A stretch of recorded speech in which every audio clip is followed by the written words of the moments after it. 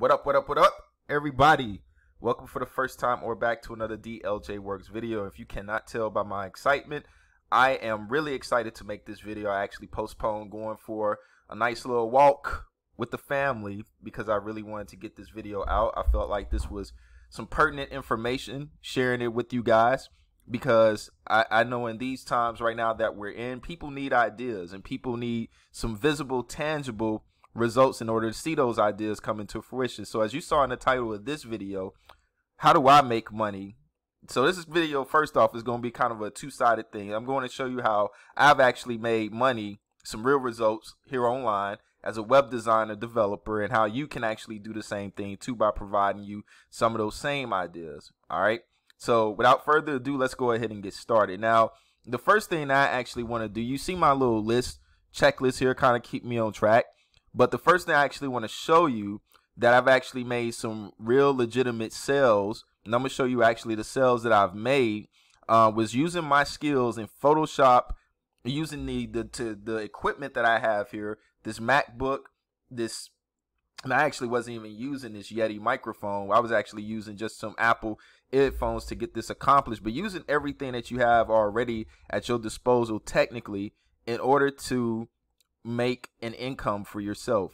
And that first thing that I've actually made money with was Teachers Pay Teachers. Now, as a former English teacher, then getting into technology applications, teaching middle school students, now I'm working for a science company, fully invested into my web design development career. I actually started making products here on Teachers Pay Teachers. If you don't know what this website is, it's a marketplace for teachers where they actually can digitally make their products available to other teachers. And what I've actually done was I've taken public domain stories, and I would sit up here with this Yeti microphone, or like I said at the time, my Apple headphones, and I would record, I would read, edit the audio to all of these stories, and I would even add some sound effects, some free domain music, stock music, however you want to call it. And I've created a whole library, little small library just for teachers to go ahead and purchase whatever lessons that they want to. Okay. And I don't really push this. I'm still getting better at my marketing. So anything that I show you here, if you're like, oh, your numbers are low, you haven't made a lot of sales and everything else, I probably could if I invested heavily into the marketing. I will admit my marketing ability is still growing. It's a bit weak, but that's an area that I need to focus on because I've created many of products, but you probably would be surprised that they didn't get the push that they needed, because I would create something and then just move on to the next thing and just continue to focus on creating. But I've created a small library here to a very niche group of people. And that's the key thing where you're selling something online. You have to find that group of people that you want to sell to, that you know need they need what you're offering. And this idea, for years, I've had a Teachers Pay Teachers account from 2015, and it wasn't until 2017 that I actually saw that there was a need for students who needed an audio component when they're reading. And like I said, I've known this, and I've gained this experience in understanding this problem and filling the void for that problem, providing a solution by trying to provide an audio piece. And when I actually did that for myself, then I went on ahead and just kind of wrapped it up in a nice little bow and offered it to other people. All right, so I'm gonna show you an actual screenshot that I took of some sales figures, and of course I got the names kind of read off, protect the innocent here, but you can see this is just 2020 sales alone right now. All right, you can see that I've made quite a few sales here, selling in at a very reasonable price, because I put a lot of work into it. Probably max about being about $5, but then you can bundle it up. So I would sell 4 pieces, 4 stories at a time, and bundle it up as a price package. And then on the total amount, the whole entire library, they can get it for about $30. And I think that's a very good deal. So this is one way. And this is me using it. And even though I'm speaking on this as a former teacher, this is me bringing in my Photoshop, my Adobe Illustrator skills. You can actually see that come into play with the covers here, trying to brand it, find a nice aesthetic look for all of my product packages where it'll just catch the eye and make it unique to the stories.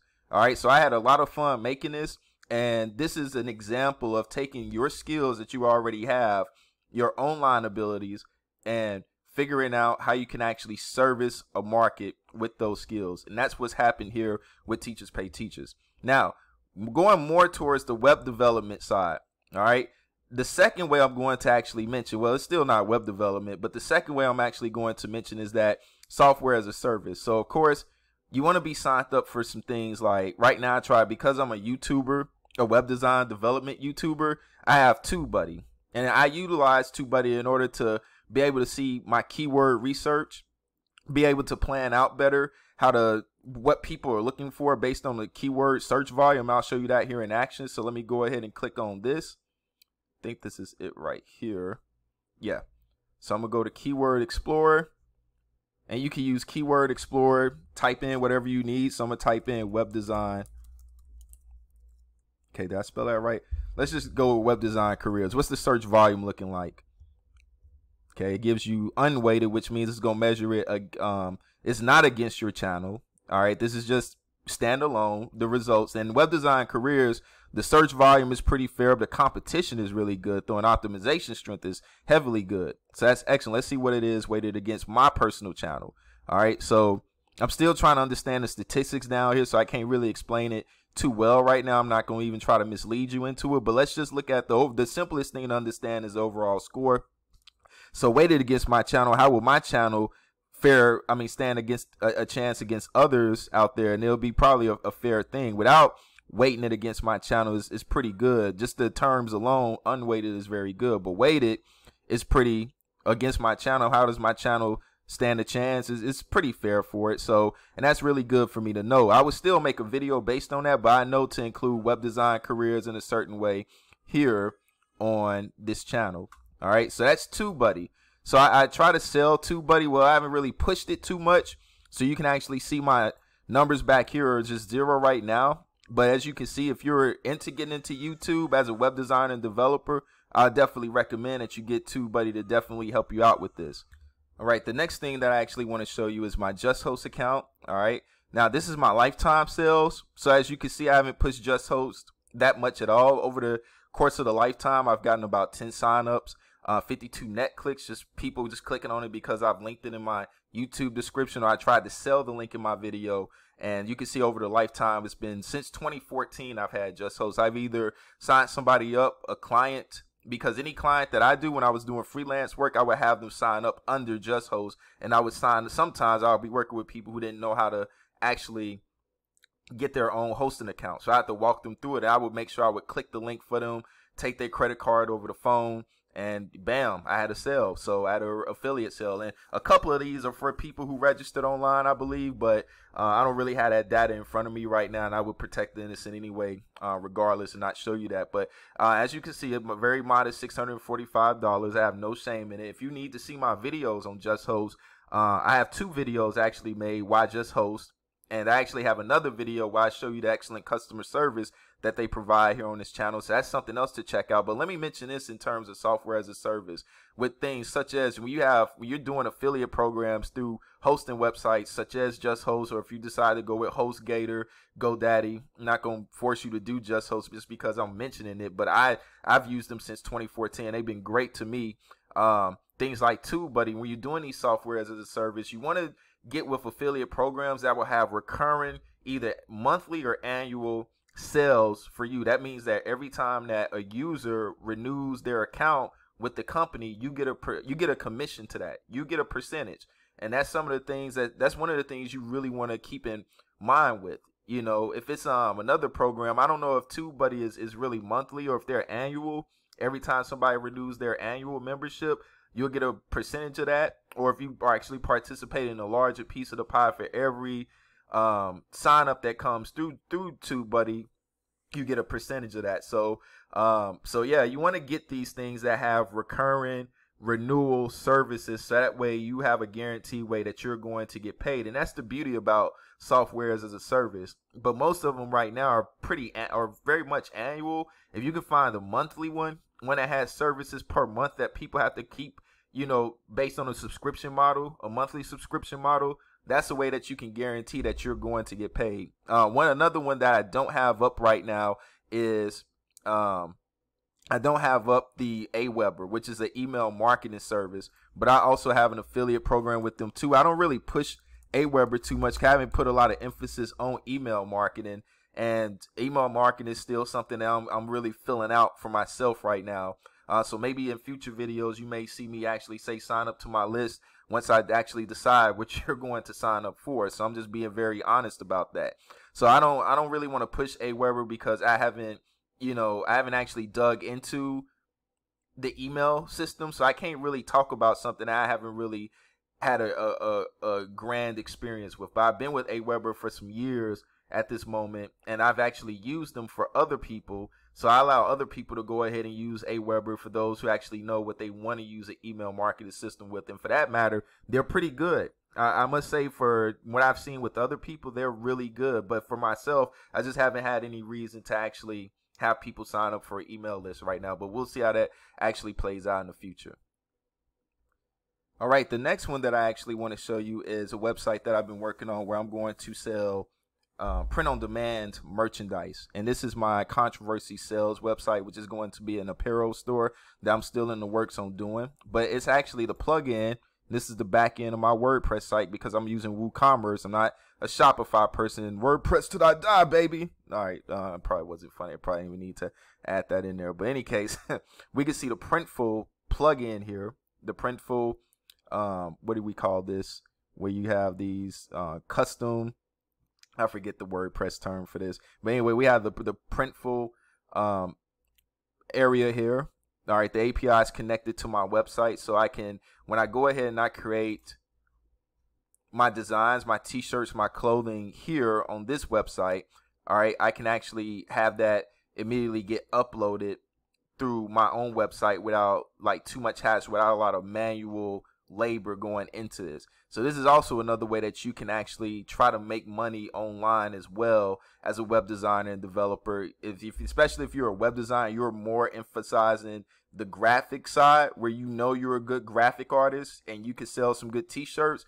This is what you want to do. This is something that you could definitely do. And here's what I want to say. Here's what I can't stand is YouTubers that selling their merchandise, but they don't really think about, they're just selling their brand merchandise, but they don't really think about their customers. Like, I'm not going to be selling dljworks shirts to people unless you just want it. If you tell me that you want it, I'm more than happy to like create you one because you want to be a support in that way. But for the most part, I want to create designs that I know people, that will entertain people, that will catch their eyes, and they'll want to buy. So those are the things that I'll be more than willing to create. So this is another great idea that you can do. If you're a web developer, if you know WordPress and you want to connect and deal with WooCommerce and do a lot of customizations, it's the best of both worlds. So this is something that you can also offer to other people who may be wanting to start an online retail space. You can offer those skills and try to figure out some things that you want to negotiate with them. So not only are you doing the site and you're helping them create products, but you are also doing some web design freelance service with them as well. So that's another hybrid that you can actually figure out for that. So those are pretty much the ways that I'm actually making and trying to make a living online in addition to my full-time job. So these are really supplemental ways right now. They're not replacing my income under any circumstances. Maybe one day they will. You know, right now I'm using YouTube as an audience building platform.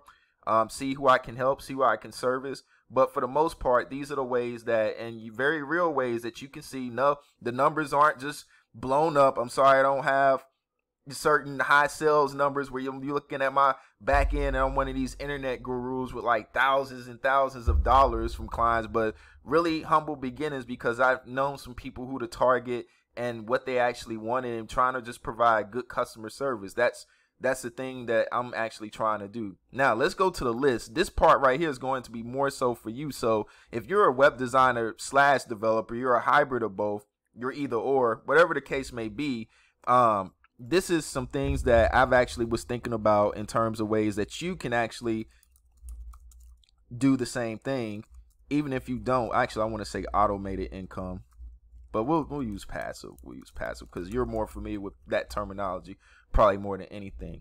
But the first column that we have here, the passive income area. So WordPress themes. All right. If you're a web designer, even if you're a web developer, you know PHP, and maybe you can partner with the designer. You set up the PHP and they actually add the CSS, the styles, the visual design, the measurements, all those sorts of things. You can partner and you can create together as a force, create WordPress themes and sell them on a WordPress marketplace. All right, if I go back here into appearance and we go into, let me see here, themes, of course. We go into themes. All right. You got a whole bunch of themes. Well, these are the themes right now. I'm not going to really change the theme that I got. I'm really happy with it. But these are the things that you can actually do. Sell it here on the marketplace. I know it's other marketplaces that you could sell, like Mojo Marketplace or whatnot, which I don't have access to right now. But there are paid marketplaces that you can actually go to and sell those things. And as a simple Google search, let's just do Mojo Marketplace WordPress themes. WordPress themes. Okay. Wait till this loads up. This is one example of a marketplace that you can actually go ahead and begin to sell all sorts of WordPress themes. Okay.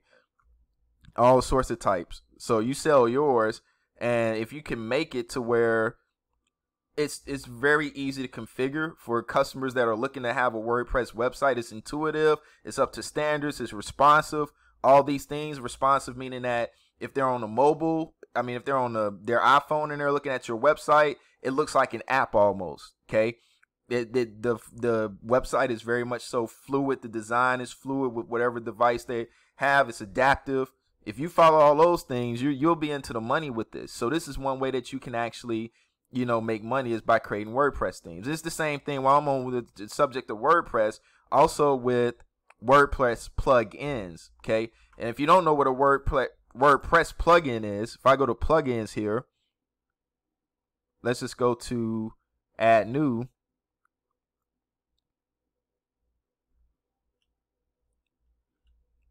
There's all sorts of plugins that you can actually use. So let's go ahead and let's type in, I don't know, JavaScript add, whatever. Let's see what happens. Okay. You get all sorts of results coming back to you for plugins. And if you're more on the development side, this may be more your speed, because this is a form of selling your code in the form of a function or a feature. So if you look at this, let's do Lightspeed Cache. Let's see what this is. I don't want to install it, because a lot of these plugins, they offer a light version. That's funny. I'm at Lightspeed Cache and I'm talking about light versions. But a lot of these plugins, they offer a paid model. They give you a light version, and then you have to actually get a paid subscription in order to actually use their full features of the premium part of the actual plugin. And maybe I can actually just show you through a plugin that I already have that's already installed where that's the case. And I'm only just using a light version for this. Okay, so let me see here. I got a lot of updates I gotta do for this, which is no problem at all. Any case, I don't really have anything on my back end, but that you can actually use. Let me see this here. If they're actually, let me see. Well, I wanted to really show you just the actual plugin that's used. Oh, wait a second. Coming soon. Do I have a coming soon? Yeah, here it is. Coming soon. Actually, let me see here. Coming soon. Okay. All right. So I know it coming soon. This plugin in particular, you have to actually pay for a. Let's just click on it.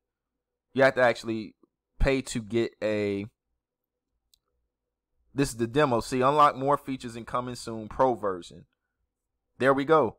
You have to actually pay in order to get the pro version. Now I'm just using the standard. The standard features are serving me effectively right now. I have no need to get the pro version at this moment, but this is something that you can actually do if you're creating a plugin. You offer a piece of the software, and then if they want other features unlocked that they figure out that they actually need later on, that they've grown out of the basic version, then you can go ahead and pay a additional premium in order to get the full version unlocked, and maybe on a subscription basis based on updates and some other things. I don't know, however you want to work that. I actually was listening to Masters of Doom, and when the guys at id Software was making Doom and some of their earlier games they was making, that's the idea came to actually make a piece of the game or make a full version of the game, but offer a piece of it to the players. And if they wanted to get, the full version or another level, they would have to send checks, physical checks to the actual developers.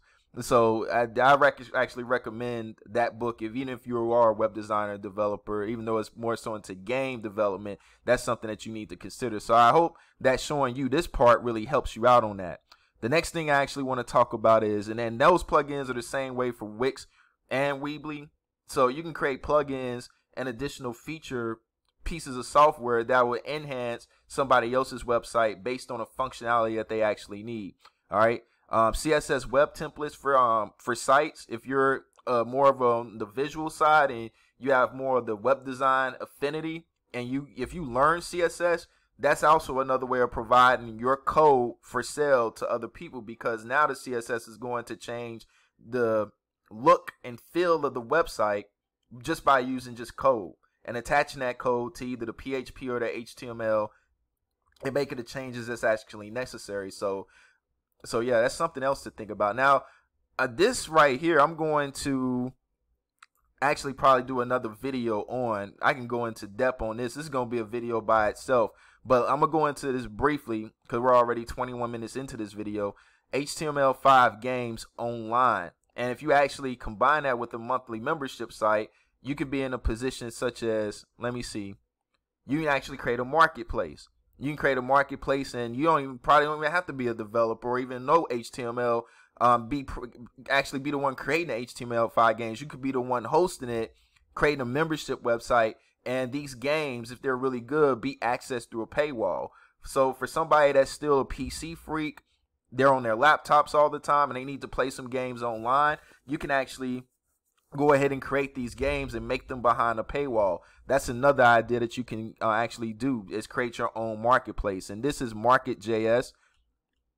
So, and you have other games that you can license out. They're willing to sell and license out for you to actually use. So, for example, if you're going to pay $999 for Axmaster to be hosted on your website, well, that means that you can offer that game behind that paywall too, and other people could play it and you could still make revenue. So that should be looked at as an investment.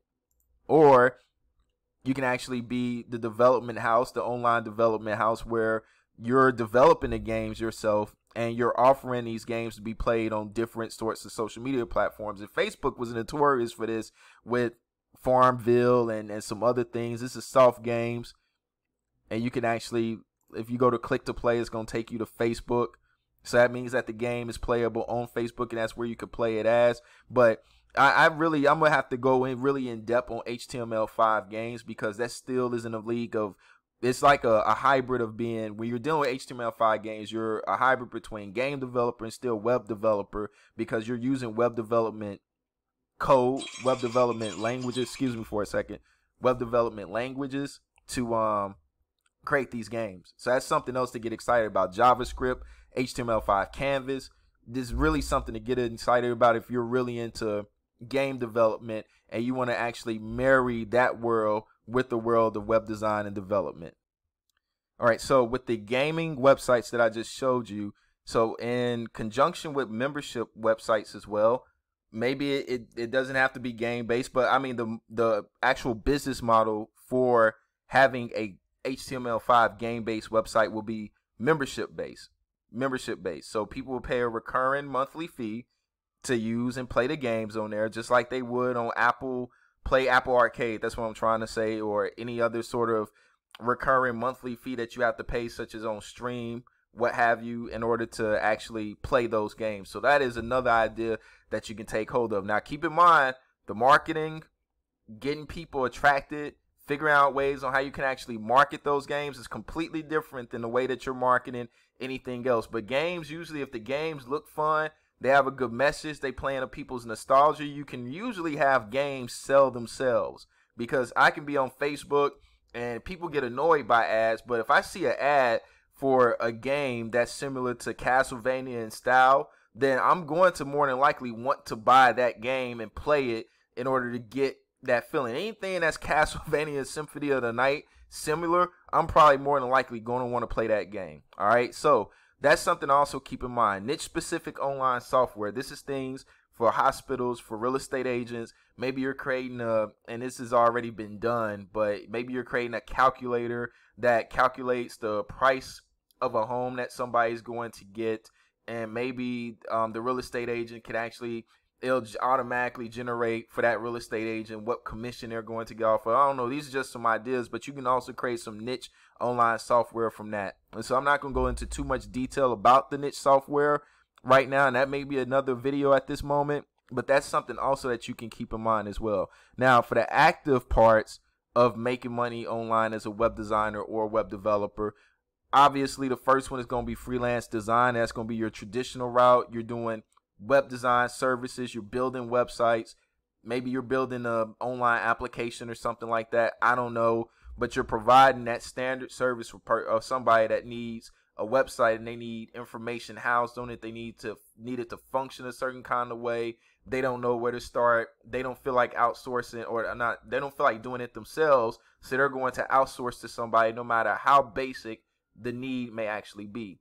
All right. But what doesn't get talked about that a lot of people don't mention, and they mention freelance design, and freelance design is really iffy depending on the climate, depending on how well you can actually market yourself, sell yourself, find clients when it's a downturn. But a lot of people don't really talk about website management. Ooh, what is that? So website management is something in part that I'm doing at my current job right now, and a website that was already built, and I've already showed you in the 2 videos ago in being a website manager, so check that video out as well. But websites that are already established and they just need somebody to manage those websites, but a regular person can't just manage those websites. Somebody that is really knowledgeable with HTML and CSS to make little small design changes.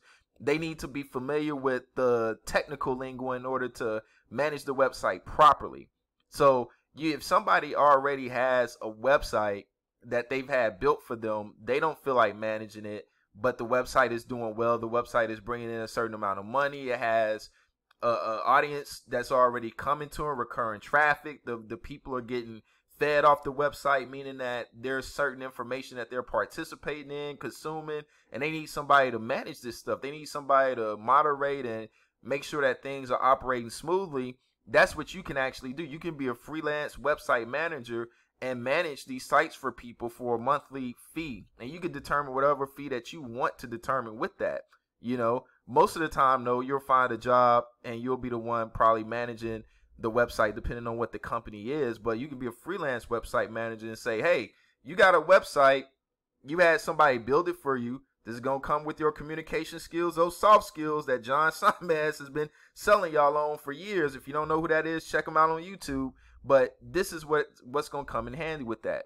All right. Repair service. You're using your coding skills, your web development skills to either fix something that's broken in a website or even add a feature, not necessarily a repair, but maybe you need a feature needs to be added. Something needs to be updated. Maybe the PHP is outdated and needs to be configured properly. That's a repair service. It's a freelance repair service that you can provide. And that probably goes in the same way with technical support. If using your expertise, your knowledge, that Ty Lopez, knowledge, in order to help somebody else and you get paid a nice premium for it. So that's something else that you need to figure out. But lastly, I'm going to leave this close to 30-minute video now on, and that is, at the end of the day, you want to figure out how do you make these things subscription based. With the technical support, the repair service, the website management, actually all that can go under the umbrella of freelance design and development, and you could charge a monthly premium for them to keep these services up. All right. You want to figure out how to make this monthly recurring, because if you're sitting out there and you're just freelance, you're like, oh, I got a client, I got a one-time payment, and then you got to try to worry about where your next check is coming from, you're going to be screwed out. You're going to be screwed out. So these are some ideas that you can actually incorporate, that you can implement in terms of trying to do something different as a web designer and developer, and make sure that you're being paid. You know where your next check is coming from. You know where you're getting paid from. Making sure you're keeping that food on the table, and you're not worried about or having that concern being weighed on your heart so heavily. So figure out how to make these things subscription based, a recurring monthly payment, and I think you'll be good. Anyway, thank you for rocking with me for so long on this video, but I really do hope I provided a lot of information for you in terms of some good ideas on how to make money as a web designer online, a web developer online. And yeah, if there's something that I didn't clarify, you did not understand, please leave a comment below, and I'd love to answer those questions and chat with you. DLJ Works, Deshaun Johnson. God bless y'all. See you in the next video.